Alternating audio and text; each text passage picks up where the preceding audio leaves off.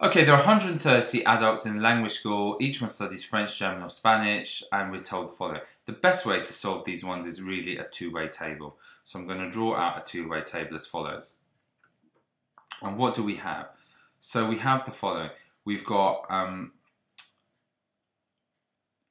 along the top, we've got the language they study. So they either study French, Spanish, or German. And we have a total. And they are men or women. So men or women.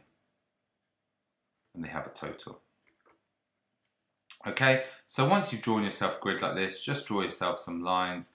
It makes everything so much easier when you're working out in a question like this. So it's not we've got a two-way table going on here, and let's fill everything in. So let's fill in the information from the question. 96 adults are women. So we've got 96 are women in total. We've got 130 adults, so 130 adults in total. 12 women study French, so 12 women study French. 73 adults study Spanish, so the total of Spanish is 73.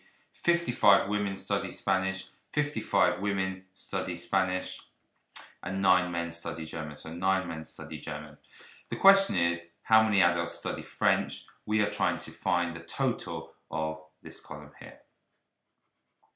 And the best way to do it is fill in all the blanks that we possibly can. So, how many men in total? So it would be 130 subtract 96. So 130 subtract 96 is going to be 34. So we put in 34 in here. How many women study German? So what we would do is we'd have 96, subtract the 12, subtract the 55 would be equal to 29, as follows. Okay, how many in German in total? Well, it would be 9, add the 29 is going to be equal to 38.